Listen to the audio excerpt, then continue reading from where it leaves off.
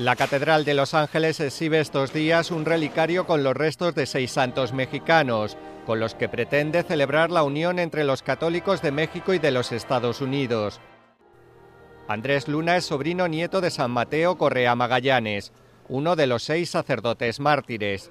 No nos cansamos de dar gracias a Dios por habernos dado un santo en la familia, y por eso ahora venimos con toda mi familia a visitar aquí este lugar tan especial. El 21 de mayo del año 2000, el Papa Juan Pablo II canonizó a 25 religiosos católicos, que fueron asesinados por el gobierno mexicano en los años 20, debido a una ley que prohibía el libre culto a las organizaciones religiosas.